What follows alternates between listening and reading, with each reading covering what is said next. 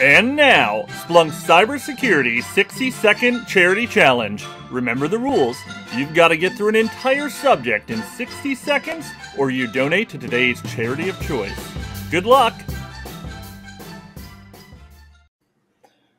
So, this round, we're going to donate to the North Pacific Foundation, which is all about cleaning up the oceans, which we'll have a good segue here of why it matters. But this is a great group of people who've developed some technology to help clean up that patch of trash the size of Texas in the middle of the Pacific Ocean.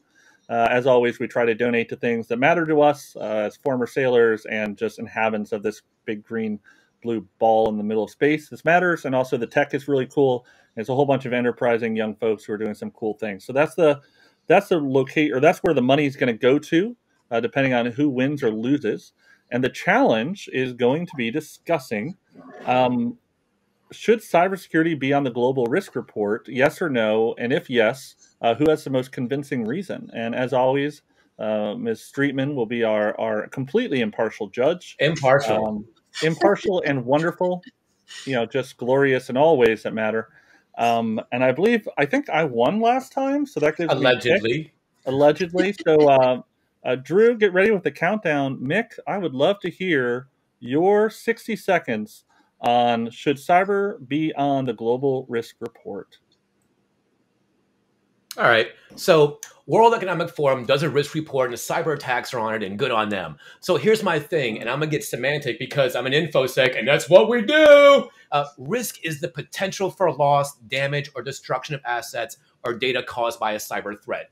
When you look in the grander scheme, you're going to say, why the hell is cyber on this report? But look out in the digital world we live in, this interconnected world, and the most important things on this list, things like climate action failure, extreme weather, loss of biodiversity, infectious diseases, and the erosion of social cohesion. Well, it might take a second and it might not, but it's real easy path to argument that cyber attacks and digital influence have occurred and continue to occur in all of these areas. So a threat is a process that magnifies the likelihood of a negative event, like the exploit of a vulnerability. So do I think it should be on the list? Yes, I do. But let's be honest, cyber attacks are well beyond risk. These are threats. And look, I got time to say, Ardra, I'd like to apply for your vote because it was a better one. Now you're over. So, see, you got cocky at the end, Mick. It's always your downfall. All right, so let's see how I do. Drew, whenever you're ready. There we go. Okay, a couple of Christmases ago, my father-in-law, who's a civil engineer, very smart man, uses computers daily for his job, asked me over some rum and eggnog if the Chinese are in his TV listening to us right now. His love for Fox News aside, this is a real risk from his perspective, and this is really different than the historical fear of computers destroying the world in the abstract whopper sort of way of nuclear warfare, right? It has gone from an imagined threat to a real impact on daily lives of citizens and civilians around the world.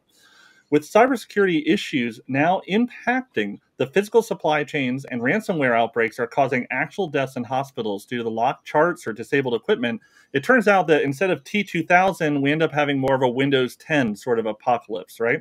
So defending our digital infrastructure is a matter of concern to every human on this planet. Computers act as a bedrock for our world, from harvesting food to water control to manufacturing medicine. And this means it's a risk to our society's status quo and is as important as climate change or overpopulation. Nice. Wow. That was both. Every week you guys bring it. You do such a good job. And I have to say, Ryan, Before you say something here, Audra, remember, don't be swayed by Mick lobbying and trying to guilt trip you, because that's what he does. I know. Or Ryan being your supervisor. Ask his children. It's just guilt tripping. It is important to keep it on time, right? And Mick, you did that this week. You had a great overview for me. You explained why it was important. And I'm going to have to say you won this week. So congratulations. And it wasn't guilt trip me. I did think that you had the best explanation. So Audra, we'll talk about your performance improvement plan after this. No, solid. There we go. All right. Well, thank you, Audra, for your judging ways and your 5+ minutes.